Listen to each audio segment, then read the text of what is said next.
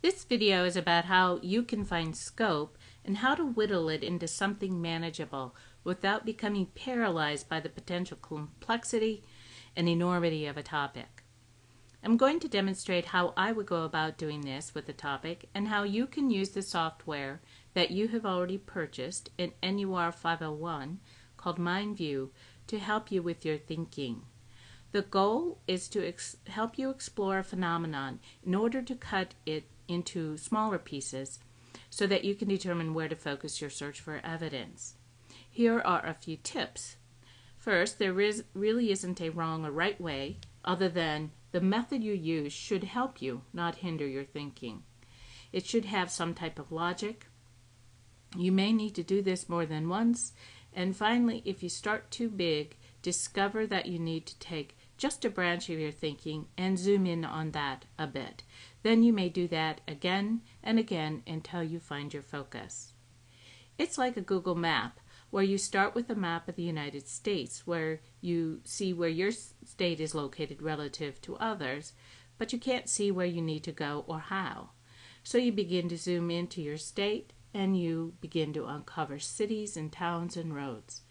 But if you're trying to find out how to go from one town to the next, say 300 miles apart, you may need to zoom in even more. If you're wanting to navigate within a city, you zoom in further. If you want to find a restaurant or a city, you go further. But if you zoom in too far, you lose your perspective. So we're going to use mapping much in the same way to figure out how to scope a problem.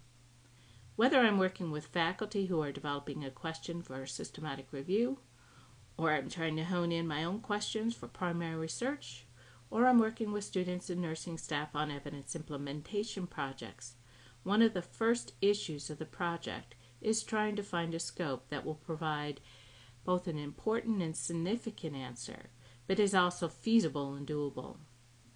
What is feasible depends on resources, the skills of those involved, and, of course, time. I'm a big fan of using tools that allow me to surface how I can conceptualize a problem, an idea, etc. We asked you to purchase MindView because it is really helpful and easy to use. So I'm going to show you how I used it to narrow my focus related to my phenomenon, dyspnea in patients with COPD. The first step is the easiest. You just put the main thing in the middle. I know that it's really important to have a solid definition of a concept. So here I use the American Thoracic Society and European Respiratory Society's consensus definition of dyspnea. They defined it as a subjective experience of breathing discomfort that consists of qualitatively distinct sensations that vary in intensity. So I'll keep that definition sort of hovering over my map so that I don't stray from what the concept is. You can do that simply by clicking on Insert and then a floating comment, and then you fill in the box, and you can move it around anywhere in the map that you want to. Since it's floating, it can be moved around. Since dyspnea is in my wheelhouse, I happen to have a good idea about how to begin deconstructing my concept. But if I didn't, I'd first think about what I know from my clinical experience, but then I would have a look in the literature for a good summary, a state of the science kind of article to help me create these categories. I add categories just by double-clicking the concept. So in this map, when I started with dyspnea, this box, I would just double-click it, and you'll see here's an idea that floats up there. I'm going to get rid of that because I've already built out my map. And I just need to select it and hit my delete button. And there it goes. I can add as many ideas as I want to, but you don't want your map to get right away too complex. So here I've added the components that I think relate to dyspnea, either as etiologies or impact. And so here you'll see physiologic factors, physical factors, psychological factors, and social factors are sort of the four main things that I wanted to relate to dyspnea. Then I went back to each major heading and started to build those ideas out. the physiologic contributors, the physical factors, etc. So let's have a look at what I did with the physiologic. So I'll explode the ideas that I came with there. And you see that I have respiratory mechanics are related to physiologic relationship of dyspnea, respiratory muscle function, breathing pattern, low capacity imbalance, peripheral muscle dysfunction, and protein calorie malnutrition all may have some physiologic relevance to dyspnea and COPD. Then I can take those factors and break them out further. So with respiratory mechanics, you'll remember that there are both static and dynamic respiratory mechanics that lead to static properties lead to hyperinflation and dynamic to airway resistance. There are two main factors with respiratory muscle function, and that's the strength and the endurance of those muscles. And you can see how I've built these each out. Then I wanted to focus on treatments.